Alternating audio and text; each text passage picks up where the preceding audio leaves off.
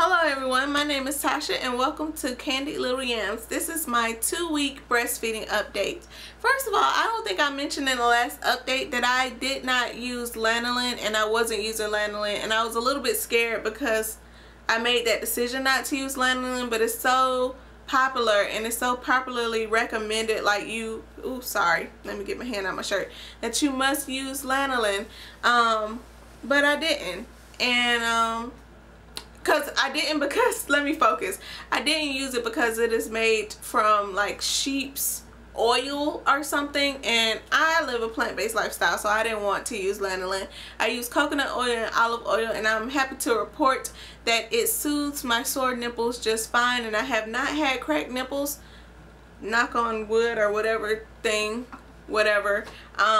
And I haven't seen any bleeding, and she hasn't thrown up any blood, or it just hasn't been that bad. It's been sore, but it hasn't been like the horror stories you hear. And so I'm fine using the coconut oil and the olive oil and the Shea Moisture Petroleum Alternative Ointment, whatever.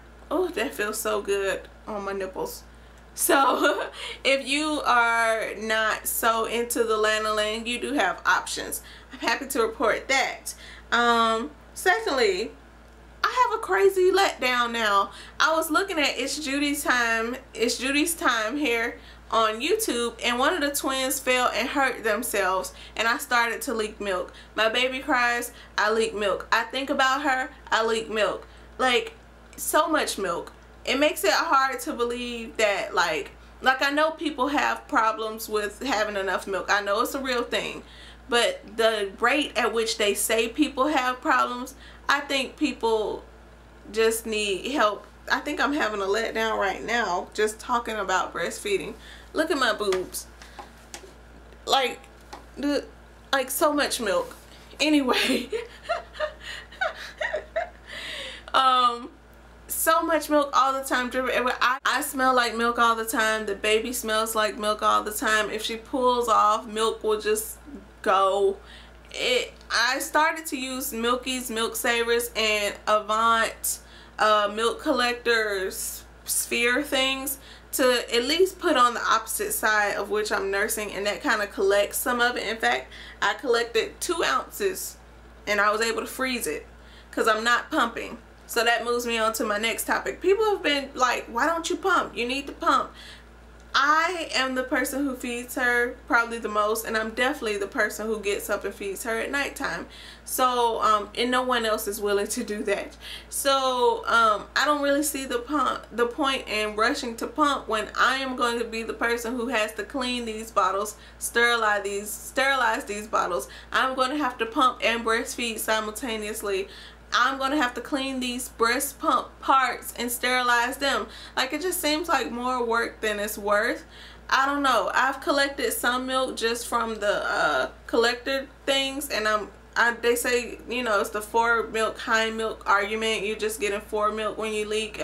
I don't know. But she has some milk saved up. So, a little bit, like 5 ounces at this point. But during the first 2 weeks, it was only 2 ounces. So we'll see. I'm not excited about pumping. I do have a pump. I do have the things to go to the pump. I'm just not excited to start pumping. I don't plan on returning to work, you know, next week. So we'll see what happens. Nursing pads. I am using disposable nursing pads, and I did get some Bamboobies reusable nursing pads. The only thing about the reusable nursing pads, I guess it's kind of like reusable diapers. They feel wet.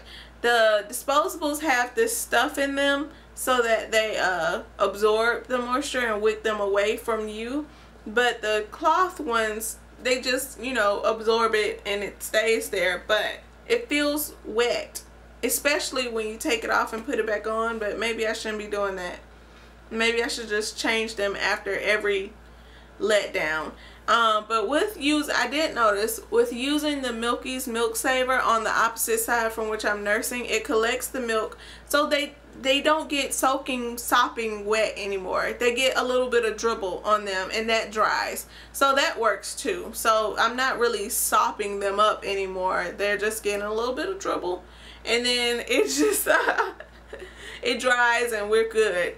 So that's a solution to using the reusable ones, because I can see I leak a lot and I can't afford to keep buying these nursing pads. So I need to get with the program with the milk saver collector things and with the reusable bamboo bees. I'm not pumping yet. She has not had a bottle just yet. They say don't give them bottles or pacifiers to their 4 weeks. I mentioned before she did have a pacifier on her emergency room trip. She has not had one since then, and so maybe after 4 weeks I will be like begging someone to feed her from a bottle. Who knows? I don't know yet. Or maybe I'll be like, no, I'm gonna nurse her exclusively from my own tatas. Who knows? But that is where we're at on week 2 with breastfeeding. It is still going well. I do have enough milk. She is getting bigger and bigger every day. It makes me sad. But that is what is happening. And I have a special, no I don't have anything special. I will see you guys next week for my 3-week breastfeeding update. Bye.